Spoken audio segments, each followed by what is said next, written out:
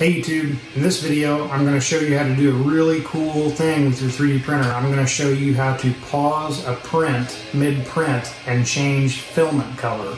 So there are some fancy ways of doing this through your slicer, but I'm going to show you the quick and easy, kind of dirty way to switch filament mid-print. And we'll get to it right after this.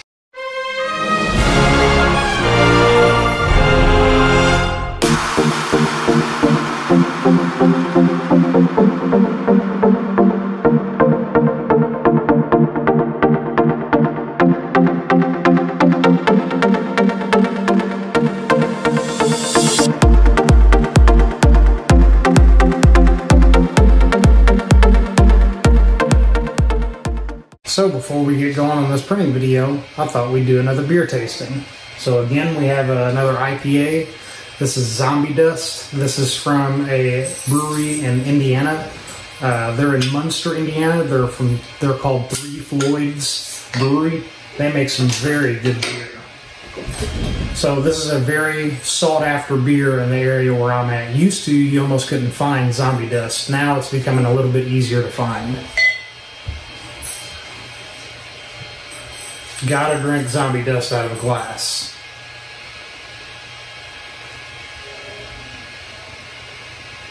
Oh, it smells really good. Really piney, grapefruity. Oh man, that's good beer. Look at all those chunks floating in that beer. I'm a big fan of unfiltered beer, especially IPAs. Alright guys, well, let's get to this filament change. Okay guys, so I am at just the first layer on this print that I'm making. So I'm going to show you how we're going to do a quick, easy, and dirty filament change. Now I am hooked via Octopi or Octoprint. So this is the interface I'm going to be using to show you how to do this. So a couple things you want to keep in mind. We're going to be adjusting the Z height after we pause. And we need to remember exactly how many times we clicked it and how high it went, because after we do the filament change, we're going to need to lower the Z-axis back to where it goes.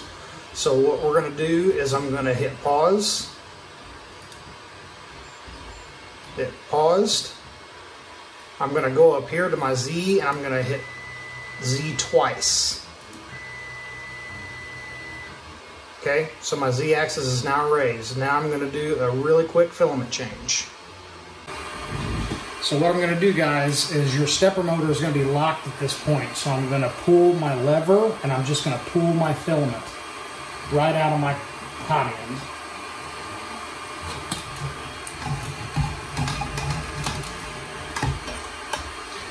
Grab a new roll of filament here. So I'm going to just feed this purple filament right back into my extruder.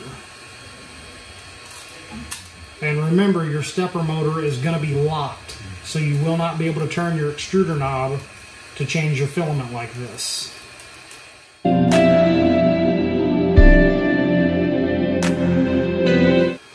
And now we're just going to feed the filament all the way down the tubing to our hot end.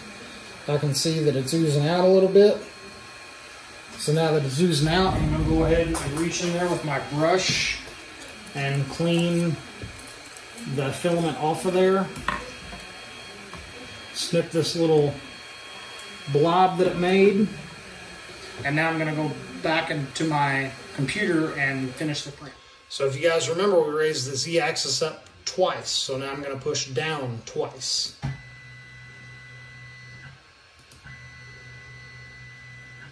And now I'm going to hit resume print.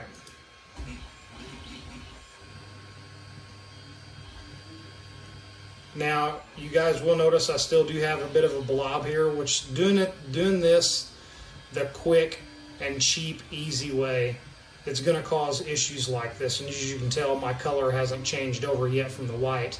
There are a lot better ways of doing this through Kuro, where you can actually pause on layers and such. A lot more complicated ways to do it. This is just a really quick, easy, dirty way to do this. So guys, I'm going to take a moment to pause real quick on this video and announce the winner of our contest from 2 weeks ago.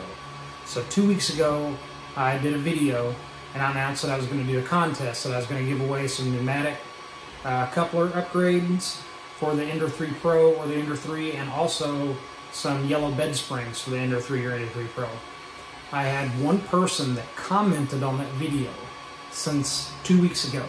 So the person that commented, the first comment, and the only comment that did subscribe, I already verified, his name is Robert Monier. So Robert Monier, you have won.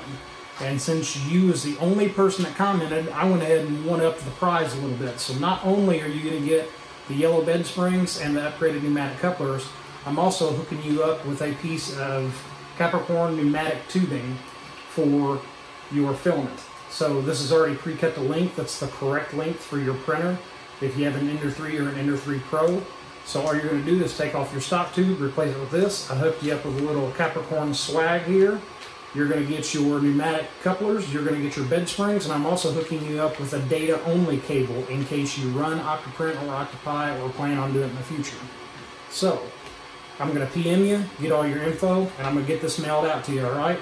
Thanks for subscribing, thanks for liking, and I appreciate the comment, man.